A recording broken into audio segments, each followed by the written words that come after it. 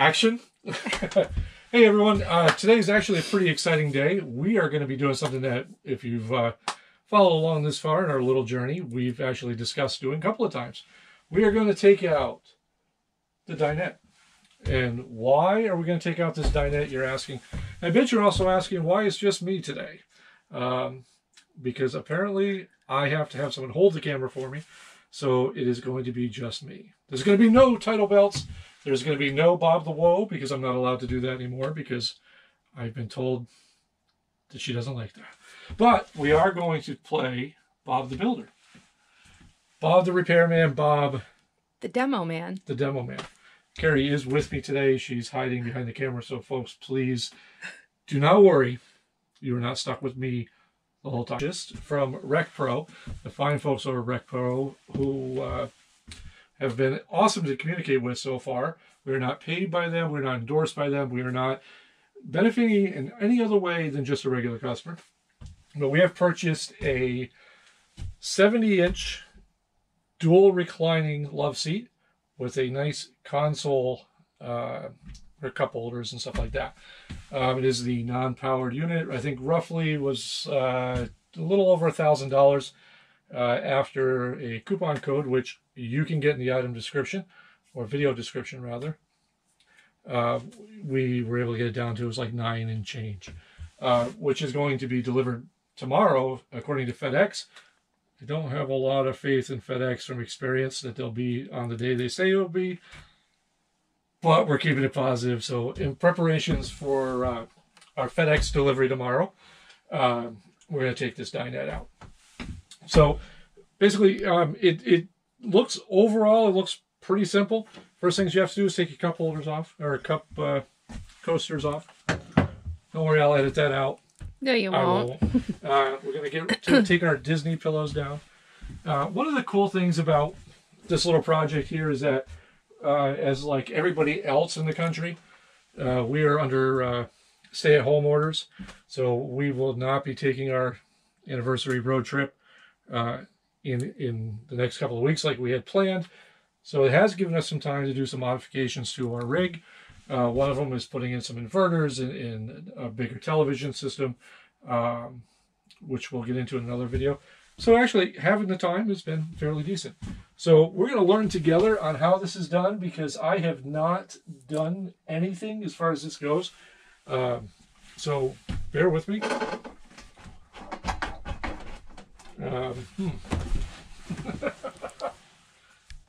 So I think, there we go. So the dinette is one of those that just slides up. It's under two metal poles, which slide out easily. We'll put those right there for a moment. And we're going to take the other one out. And that completes part one of how to remove the dinette. So just got to hang on with me. I'm going to speed up a good portion of this because I don't think you want to see all of it. And every little screw that comes out. And plus I'm going to be in and out of the door. So let's get this party started, kids.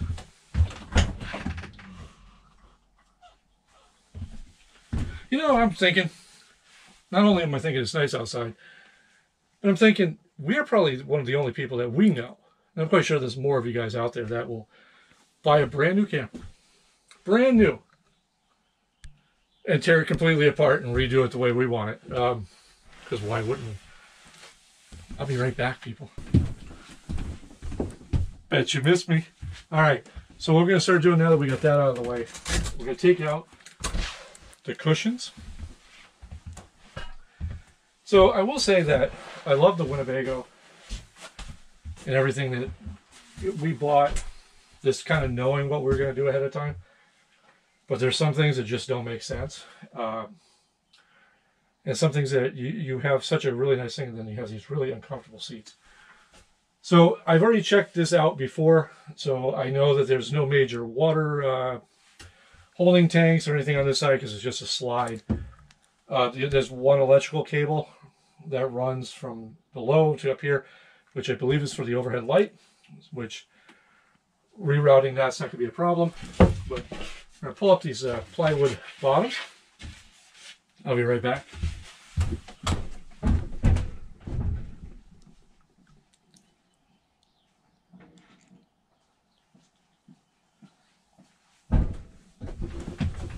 Okay, so now we're going to look at basically what we've got here. I got to put on the spectacles because I'm a little old. We started poking around a little bit before. It looks like this is going to be a couple of different pieces. As you can see down here, this normally is just sitting over. It's a little box, a little protective box for the wire. You guys just almost had a very close encounter with this guy. So we can just take that right out of the way. And looking down, if you can, I don't know if you can get in here, Kara, but there's a few screws going around the corners. And it looks like it's going to come out a couple of pieces. So nothing overly stressful here. A couple of screws up on top. So yeah, just kind of hang tight. And well, again, we'll speed this up. For the most part, it's going to be 1, 2, 3, 4, 5, 6 screws on the bottom. Some are the surround and a couple on the back. So I'm going to break out the handy dandy brand new drill. And we're going to use that as a power screwdriver. These do all appear to be Phillips, which is very surprising for me. Because normally they're those square tips. So yeah.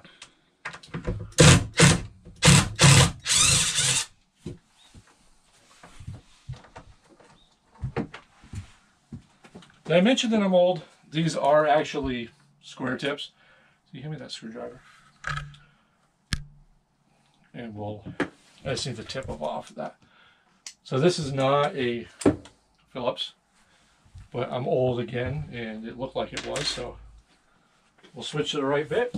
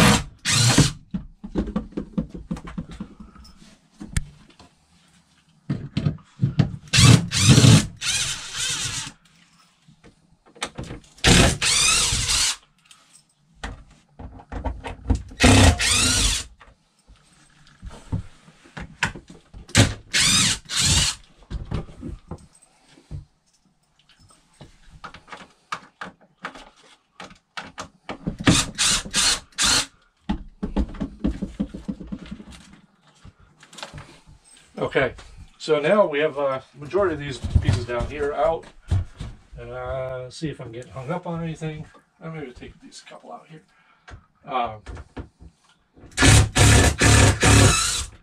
If you haven't gathered by now, I kind of like finding funny things in life. And I always have the weirdest things happen to me. Are you really going for the toes? No, I'm actually not going to talk about the broken toes, which if anybody's been following us on Instagram, you got to see some lovely pictures of my toes. I have broken toes on both feet from being home quarantine or stay-at-home orders. I can't go to work. You were acting working out. from home. Yeah, anyhow, I wear an Apple Watch, which is kind of funny to me. As I'm doing this and I'm worried about the electrical wires that are down here, I start getting jolted. It's our daughter going through the back door. We hit the Ring app, and the doorbell's buzzing on my watch. It scared the bejeebers out of me. So that's why I have all this white and gray in my beard. It's because of our children. All right, so at that point, as you can see, everything's pretty much loosened up. I'm just going to disconnect those wires. So for that, hang tight. I'll be right back.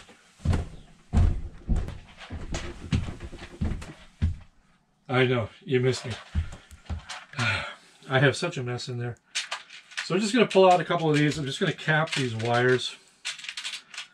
I'm not going to shut the power down at this point because they're all pretty much just low voltage for me. Plus, I've been doing this long enough that I know what's the worst that could happen, right? So, as I found out, that is the wire for the overhead light. We're just going to put some caps on these temporarily. I'm not going to wire these back up at the moment just because I don't want to have any issues with the I want to make sure they're all disconnected for when I put the love seat in. So, and basically that's it. This comes out pretty quick, painless. Not quite sure how I'm going to get out to the door, probably on its side. And from there, a very lightweight open frame construction, or whatever you call that. I call it open frame. Quite sure someone can correct me on what it's called, but yeah. So as far as what we're noticing here, there's not a whole lot of holes or anything to be concerned with. I was really concerned that we were going to have holes. And there's really only one there. The only thing that's kind of a bummer is this trim piece. It doesn't go all the way down. My wife knows I have an obsession with trimming things. I don't like things to be open. So that might be something I got to look into, maybe ordering another piece or fabricating something myself in my shop. Other than that, it looks like it's going to be a pretty clean, easy progress. We'll take these holders out here, and I'll be right back. I'm going to see if I can get this out on my own. If not, I have a son who doesn't want to be on camera, but he's strong like bull. He gets it from his old man.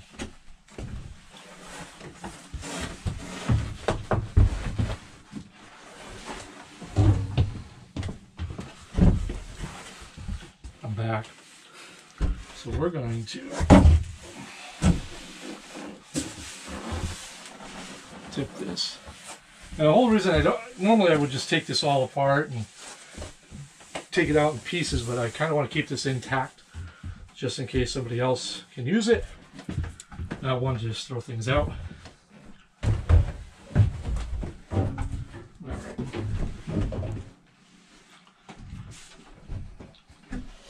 And I'll be right back. Okay, as you can see, just a couple of wires here. And then for this side, it's going to be basically, how's that go? Second verse, same as the first. And we'll take these out. Keep that in nice and neat. Pop this open. We're going to replace those blinds anyway. So this here, I'll let Carrie give you a shot of that. There's no wiring in this one.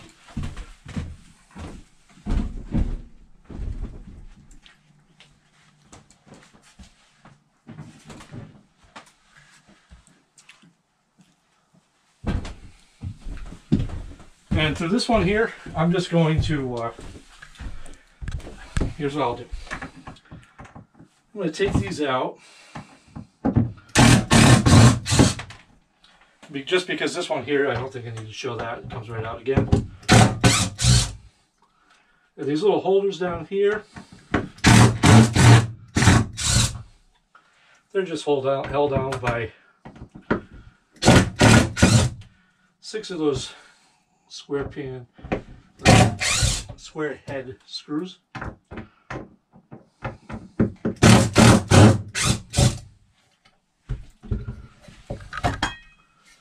And that's that. And as far as any of this goes, we're not going to see this because it'll be underneath the love seat anyway.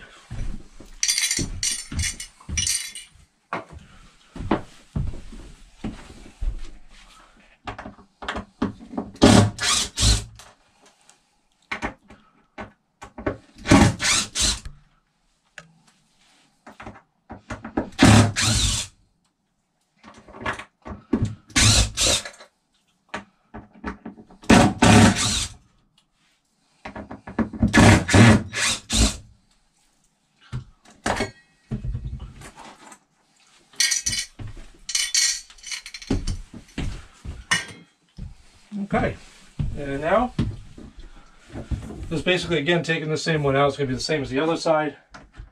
And I do want to give a shout out to whoever put a flashlight on top of a drill, or whoever had this idea, because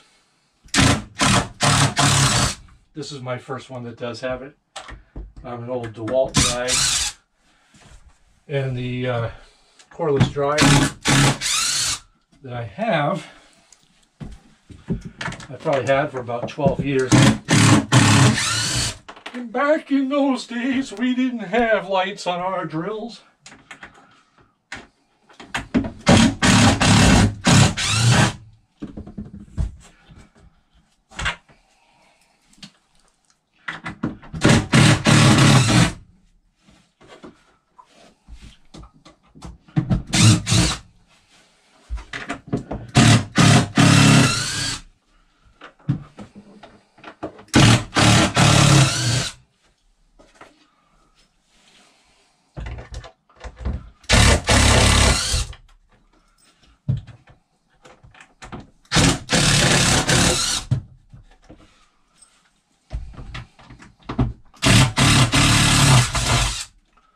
I don't think I had to take those out.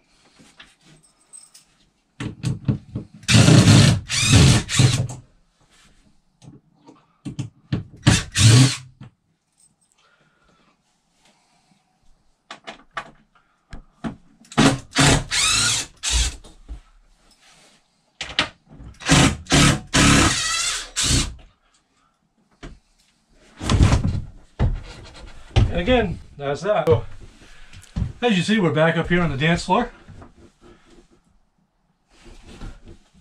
She's hiding behind the camera. She can't stop me. So basically, how old am I getting that I'm out of breath from that? So basically, this is where we're at. We'll clean this up. Actually, Carrie will probably clean it up because I never clean up. I just make messes, tear things apart, and put them back together. We'll fix this out, and next time you see us is either going to be tomorrow after FedEx delivers on time for the first time ever, or you're going to see us in a couple of days, which is usually the MO for FedEx. Until then, we'll see you in a little bit. Hey friends, Bob from 25 Plus Life here. Don't forget to like, subscribe, and share. This way here we know you care. Thank you.